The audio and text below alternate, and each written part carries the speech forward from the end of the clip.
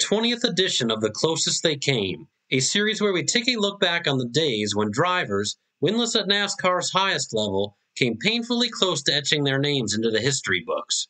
Today we will be looking at Reed Sorensen's race in the 2006 Sony HD 500 from Auto Club Speedway in Fontana, California. After starting out in quarter midgets, winning the national championship in 1997, and moving on to Legends cars, Reed Sorensen would make his first ASA start in 2002 at age 16, joining the series full-time in 2003, earning Rookie of the Year honors and drawing the attention of car owner Chip Ganassi. After signing a development deal with Ganassi for 2004 to make a handful of starts in both the ARCA Remax Series and the NASCAR Busch Series, he would finish in the top 5 in all 3 of his ARCA starts, including a win coming at Michigan Speedway. The race is over, but the celebration is about to begin in victory lane for one young Reed Sorensen. Don?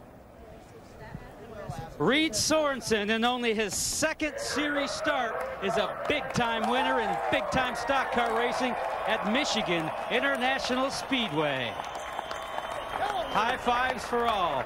Congratulations, young man. 18 years young, looking like a veteran here today. I don't want to suggest that it was anyway simple, but you almost made it look easy, was it? Well, the car was really good. This team worked really hard, and we got really good equipment here, so it makes it easier on me. Just trying to get some big track experience out here, and it was a good day for us, and it's been a while since I won, so I'm pretty happy.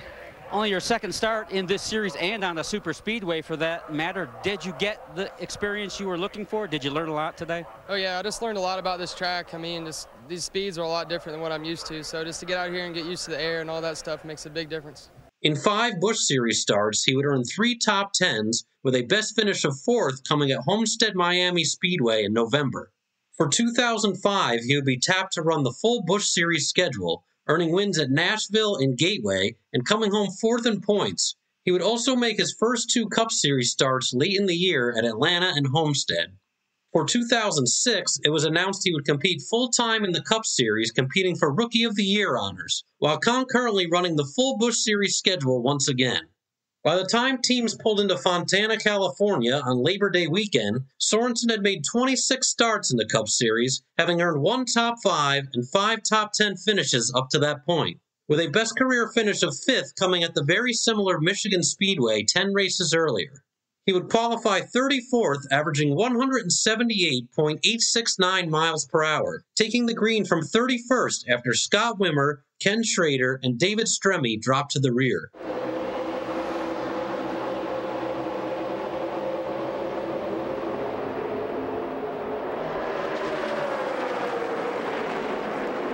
He would make his way up to 23rd by the time Robbie Gordon spun in turn 4 on lap 10, bringing out the first yellow. During this era, Auto Club Speedway, being a 2-mile track like Michigan, was known to put fuel mileage at a premium. The lead lap cars would take advantage here to top off. Following his stop, Sorensen would line up in 26th for the lap 14 restart. Steadily surging forward, he would reach the top 20 on lap 19 and make his way up to 15th before the caution would come out for debris on lap 28. He would pit with the leaders, coming off in 14th in time for the lap 32 restart. He would remain in the top 20 throughout the next run, running in 15th before a round of green flag pit stops would commence, making his own stop on lap 79. Thanks, guys. Those are the top 15. Vickers, Sorensen, McMurray, Nemechek, and Casey Mears, the top 20. Every car is on the lead lap. The yellow would come out for debris once more on lap 82. Sorensen would restart from 17th on lap 87, hovering around the back end of the top 20 for the beginning part of the run. Mears is back there. Reed Sorensen in the 41. Well, this racetrack, I mean, don't count them out yet. I mean, this racetrack may come to some of these guys. If they're really, really loose right now, yep, they're holding on. But as long as you're in the lead lap here in Fontana and you can stay there, this racetrack is going to change a lot. And you're going to see guys in the front all of a sudden disappear, and then we're going to see guys in this pack somewhere that are going to be up front before this race is over. He would make a surge forward deeper into the run, making his way up to 13th by lap 110 when Brian Vickers would suffer a catastrophic tire failure on the backstretch. The timing of this caution would bring every lead lap car to pit road. Sorensen would retain the 13th spot after his service. The action would resume on lap 116.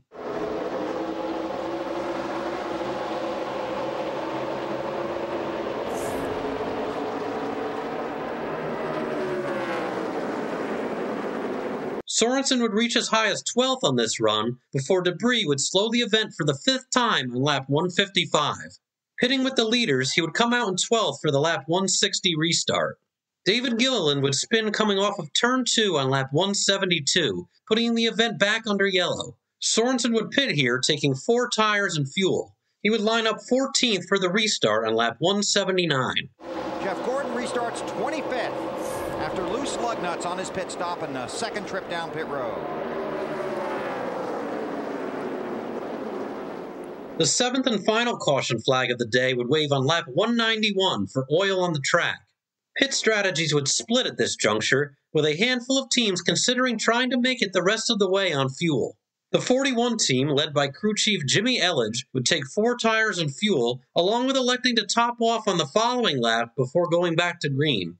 With several teams electing to take 2 tires on their respective stops, it would relegate Sorensen to 23rd for the lap 196 restart. Some guys on the edge of their fuel window, 55 to go when we get the green.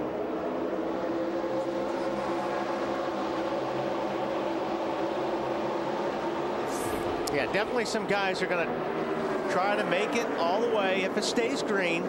Slowly inching forward, he would re-enter the top 20 on lap 199 and the top 15 on lap 214. The 41 car of Reed Sorensen, well, he's driven past 8 cars since the restart, and he topped off with fuel.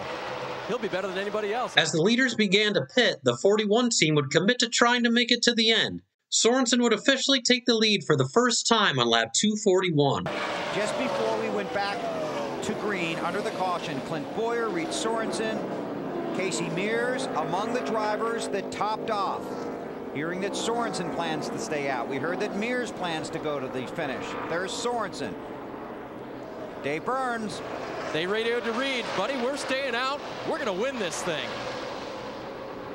And he said, no, I need to come in for tires, right? No, he said that putting on tires would delay his run to victory lane there, Walt. Okay. Wow, Reed Sorensen out front with 9 to go. Nobody around him. Yeah. I mean, he's like, yeah. Reed Sorensen looking for his first NASCAR Nextel Cup Series win.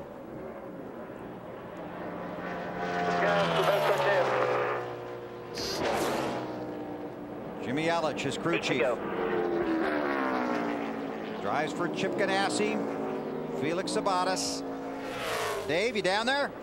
Yep, this is a brand new race car for them this weekend. It's run very strong. He's running the top 15 all night, but this was a gamble that paid off on fuel. Reed Sorensen is just 20 years old from Peachtree City, Georgia. Right now it's Sorensen, J.J. Yaley, and Clint Boyer running the top 3. Kane is 4th, 9.8 seconds behind Sorensen. 4 to go this time. Now, if they told him, I don't know what they've told him, because if you know, Save fuel and go around. fast. Yeah, I mean, again, that's exactly right. Dave, if they told him, okay, you got fuel, go for it, or we're just going for it. Go for it and pedal easy. Okay. Now, we've had a discussion about long gears before. What does pedal easy mean, Wally? You and your long gear. Save fuel. Save fuel, Reed. You can make it, but save some. More on Sorensen, Dave. Okay, new definition for pedaling. They said, Reed, pedaler good, pedaler big. Here comes the 9 car. I guess pedal it means drive hard. Well, you may as well, because you're not coming in. Sadler, still got 6 seconds, 2 more to go. So obviously they made a decision. They're going to run out or they're going to win this thing trying. So See if it'll pick up. Don't worry about that long gear is what I'm saying. Unfortunately, the effort would come up just short as the engine would sputter with 2 laps to go. Oh, he's out of gas. He's out of gas. It's out of gas, Jimmy. And watch Casey Kane come roaring by in that red car. They gambled and lost. He would ultimately cross the line in 21st as Casey Kane would snag his 5th win of the season and 6th of his career. Sorensen would continue to make Cup Series starts for Ganassi through 2008 and a myriad of team owners through 2020, making his most recent start at Texas Motor Speedway for Spire Motorsports. He would eventually compile a total of 5 top 5 and 15 top 10 finishes in the Cup Series as of the recording of this video. Continuing to make starts in the Nationwide, later Xfinity Series during this span, he would earn 2 additional victories at Gateway and Road America. Reed Sorenson was a highly regarded prospect in the early 2000s, seeing notable success in multiple national touring series before his 21st birthday.